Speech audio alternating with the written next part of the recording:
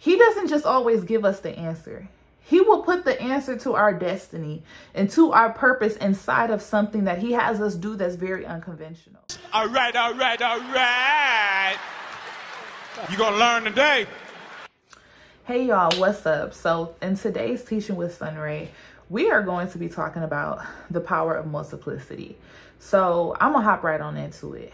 The other night, the Holy Spirit woke me up in the middle of the night talking about the fish that had the coin in its mouth, specifically pointing out the number 1 and 4 women, and was speaking about how with one fish, the debt of 4 was paid off.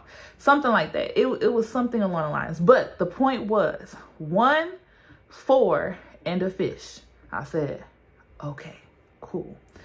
And so I sat with that today because I know about this story. I know what happened. Peter, he went and Jesus told him like, hey, go find the first fish that you find and then take a 4 drachma coin out of its mouth and then pay for both my and your taxes. But there's something deeper here, and that's how we got to this teaching today, the power of multiplicity or the power of multiplication. And so I'm really just going to highlight the scriptures that emphasizes this teaching to keep it short and concise, okay? If the Holy Spirit leads me to expand, then I will. So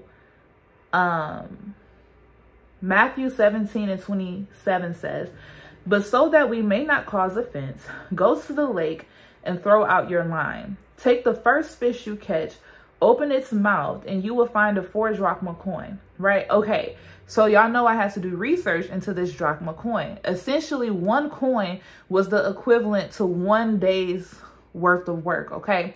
So the payment during Moses' time was that you would bring 2 days worth of work to the temple, right?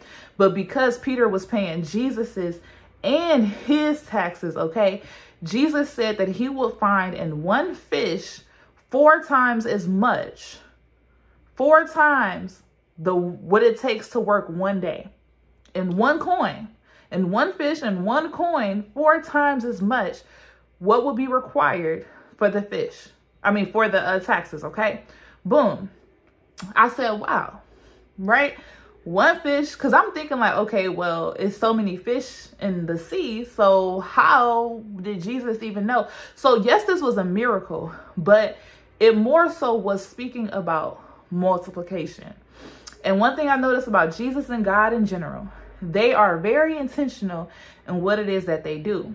So as I read this, I started thinking, I said, God, it's something fishy about Peter.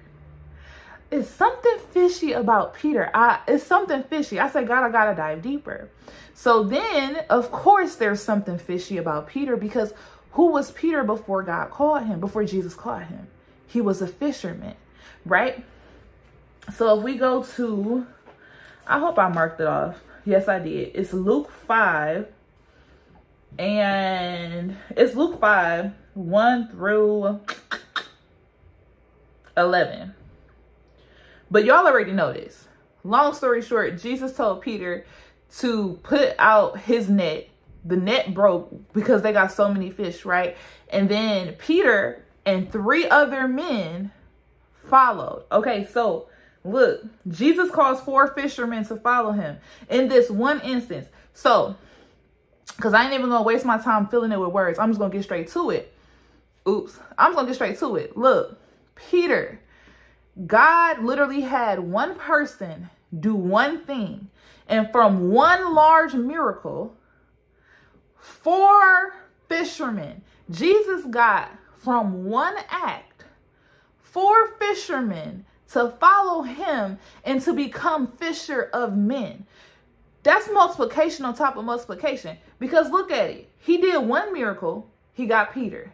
They saw that this miracle was so amazing. He got those 3 to follow along with him too. And now not only does he have Peter that is now a fish that's going to continue to multiply, but then he got 3 other people. Multiplication times multiplication times multiplication times multiplication. And that's 4 to the 4th. Okay, and we know 4 to the 4th, I think that's 64. Don't get me lying, because my math might be a little bit off, because that's 4 times 4, which is 16. 16 times 4, which is, yeah, somewhere up in there, maybe 80. I don't know. But 4 to the 4th, this is multiplication upon multiplication. And so I'm like, wow, God, there is something fishy about Peter. Because why didn't Jesus just have Peter go to the money bag for Judas to get the money out? Can I pose to you today that the way our Father works is he doesn't just always give us the answer. He will put the answer to our destiny and to our purpose inside of something that he has us do that's very unconventional. With Peter, he was a fisherman. So the Lord knew how to communicate to him through that.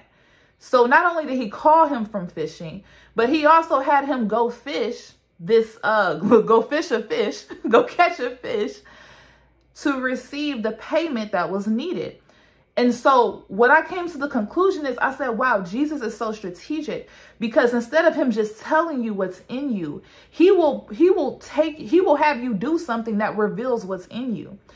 It was something fishy about Peter. If we study what the meaning of a fish means multiplication and increase. Peter carried multiplicity. Whatever one thing Peter would do, the Lord will always multiply it, because he carried multiplicity. It dealt with his purpose as a fisherman, because one fish gives birth to many eggs, right? Okay, so what's the whole point here? The prophetic word that goes with this teaching is this. God is saying that a lot of you do not know that you carry the womb of multiplicity.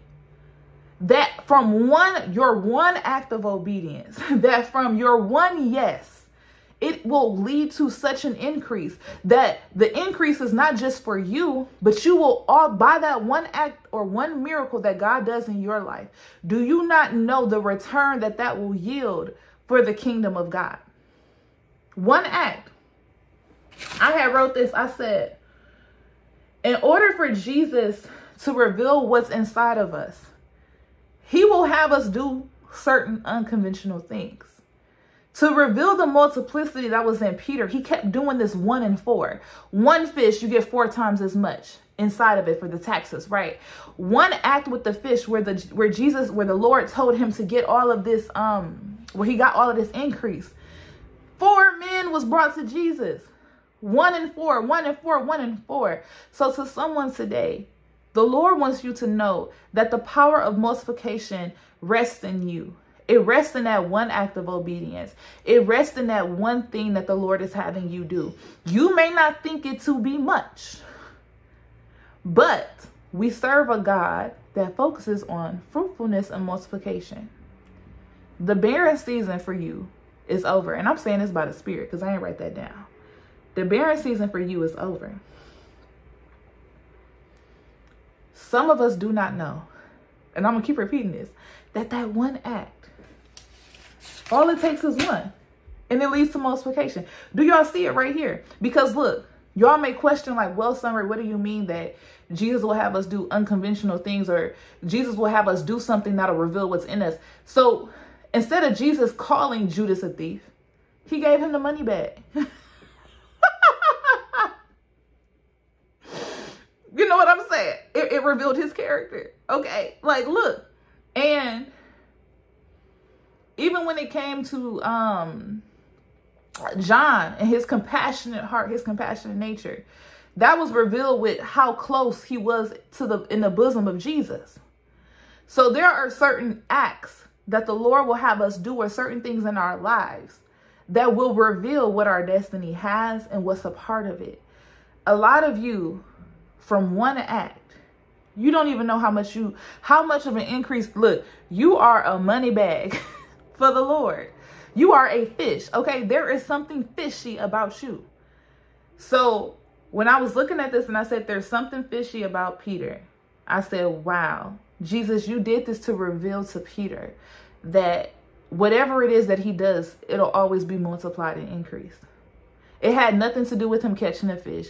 It had nothing to do with him doing that. It was everything about what the Lord was revealing to Peter and how God would use him to be a fisher of men, to be one that thrives off multiplicity.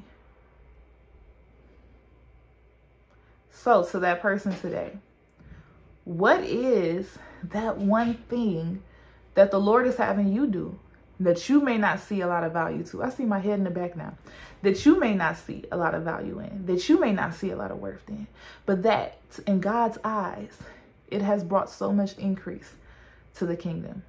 Dear Lord, my Heavenly Father, you are so gracious. You are so mighty. You are so kind. You are the lover of my soul.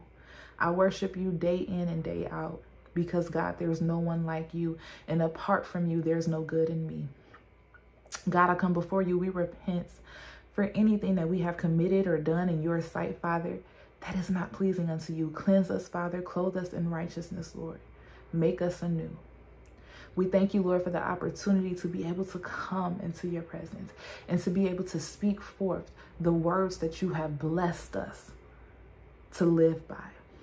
God, I pray that you open the eyes of those individuals, Lord, that carry multiplicity. Reveal to them that the weight and magnitude of their destiny is so much greater than they realize. That in one act, that they've yielded such an increase, that they have brought so many souls closer to you, that they have brought so many people to salvation without even realizing it, with one act. Father, reveal to us what's hidden. Reveal to us what's deep within our womb that you are using to accomplish your will and display your goodness here on this earth. I pray for the spirit of wisdom and revelation so that we can draw closer to you in understanding. I pray, Lord, that you lighten each of our hearts, God, with greater revelation of not just who you are, but of what you've called us to. In the mighty name of Jesus, I pray. Amen and amen. That's it, y'all. That's the teaching. Also, make sure on the website, y'all subscribe to the mailing list. I kind of had that back there just so y'all can look at it. All right. All right. I'll talk to y'all later. All right, all right, all right. You're going to learn today.